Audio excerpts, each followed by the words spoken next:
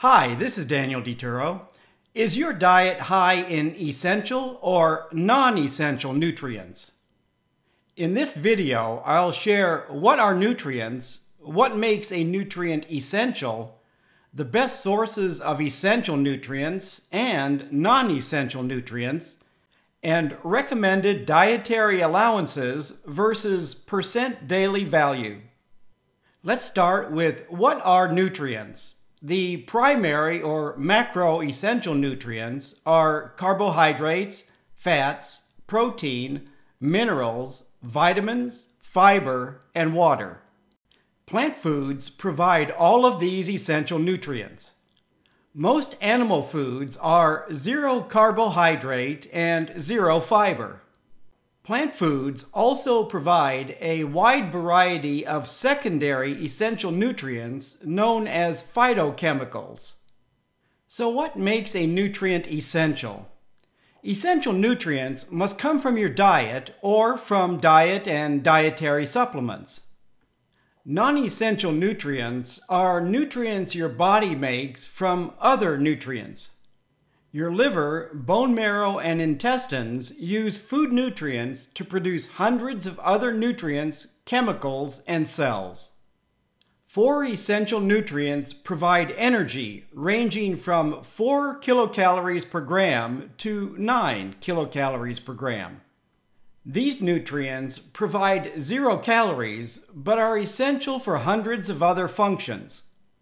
Phytochemicals from plant foods have antioxidant, anti-cancer, anti-inflammatory, and antibacterial properties. Most people don't consider water to be an essential nutrient. Your body cannot make water. It must come from your diet and is essential for good health. Whether or not fiber is essential is debatable since there's no RDA.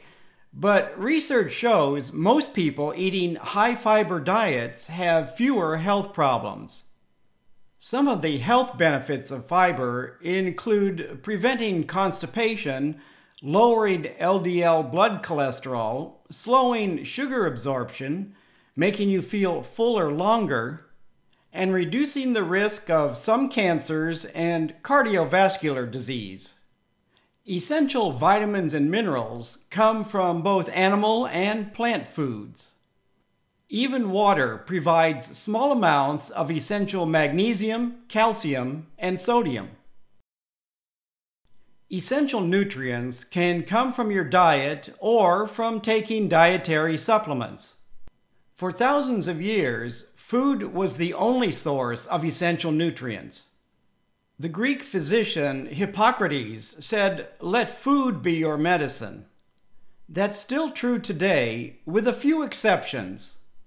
Vitamin D is essential for calcium absorption, but most foods are low in vitamin D.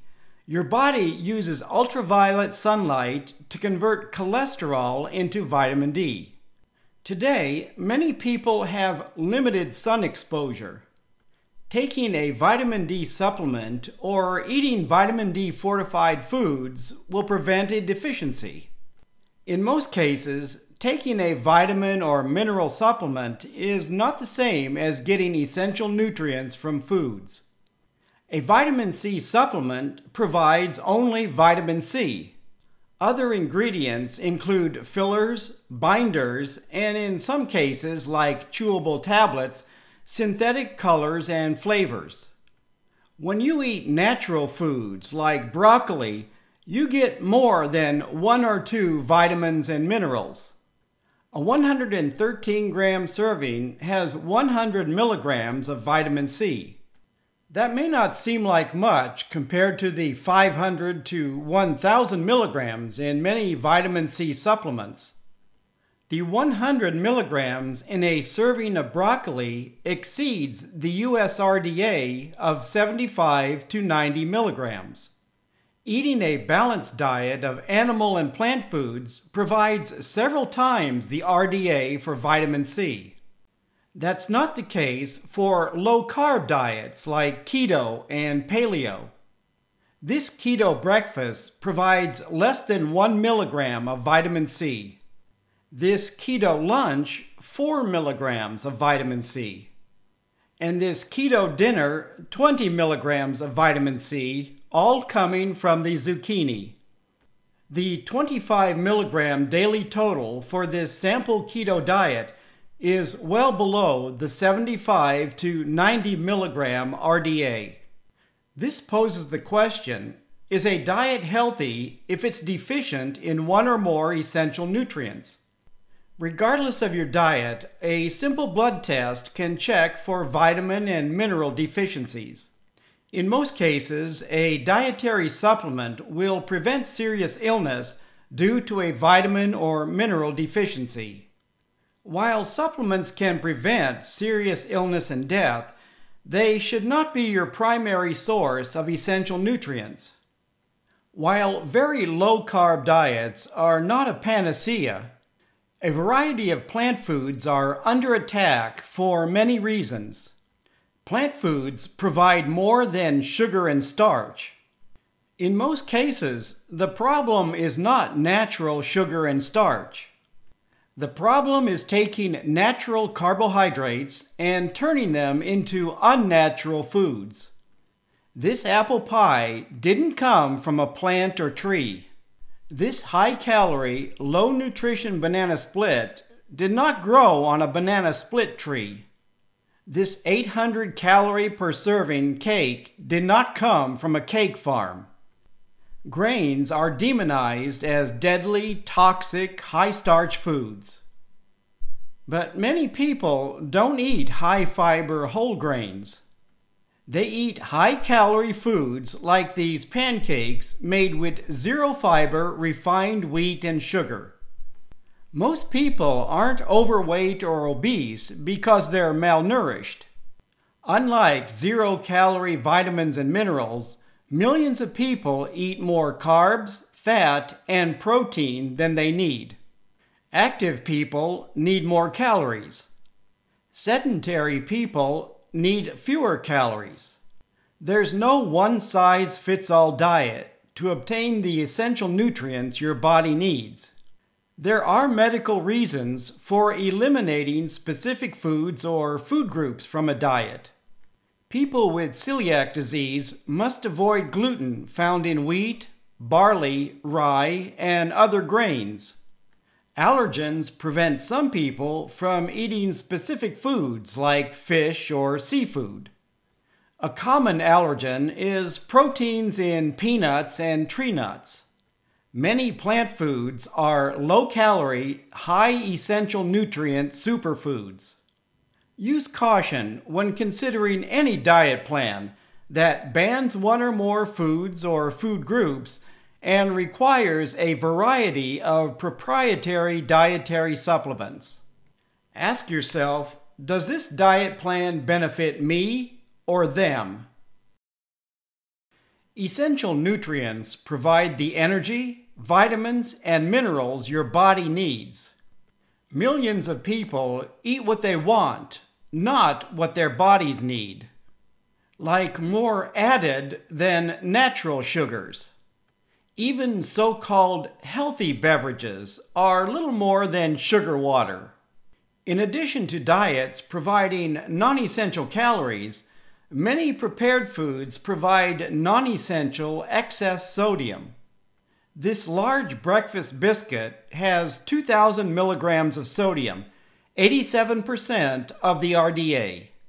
People crave salty foods because our bodies need salt. Most foods have naturally occurring salt. The problem is not natural salt in foods. Like added sugars, it's added salt in foods. Even sweet foods have added salt.